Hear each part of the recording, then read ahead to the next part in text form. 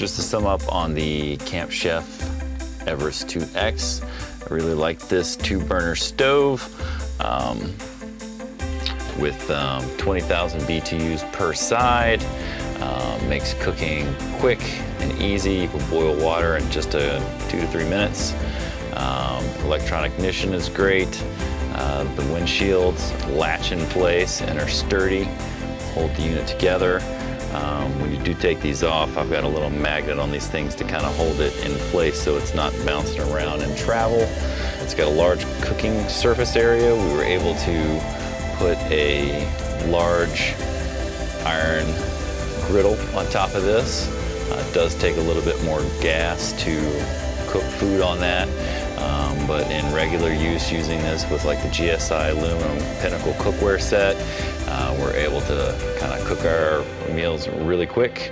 I would suggest maybe if you are going to use something like a cast iron skillet or something and you're going to burn a lot of gas, you can get an additional hose that will allow you to hook it to a 5-pound tank, a 20-pound tank, whatever you want.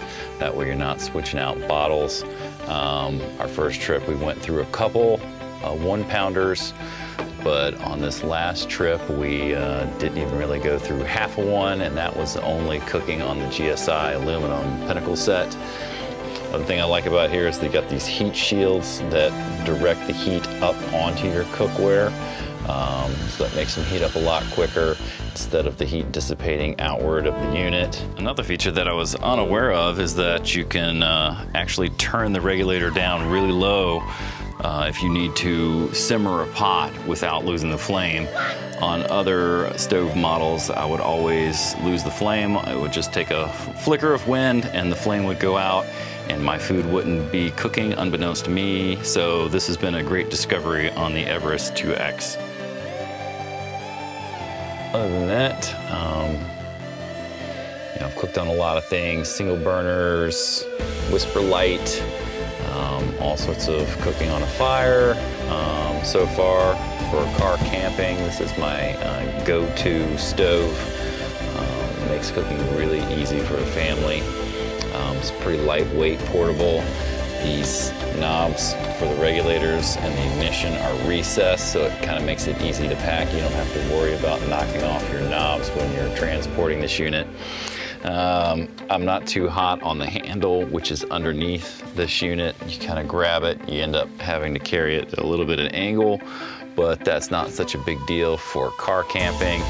If you were really that concerned, you could just get a carry bag, which they sell, and drop this in the carry bag. That would also allow you to maybe throw in some other things like this, or you could put your other tank connector in instead of carrying it inside this unit, which I suggest you keep it wrapped up in this, the plastic wrap it came with, or get an additional bag to keep it in so that it's not bouncing around when you travel.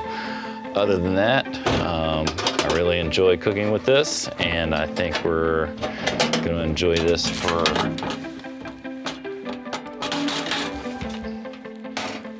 many years to come. If you got any questions about my experiences with this unit, leave them down in the comments field below, and subscribe to my channel if you want to see more stuff like this. Thanks. Don't forget to subscribe and turn on post notifications.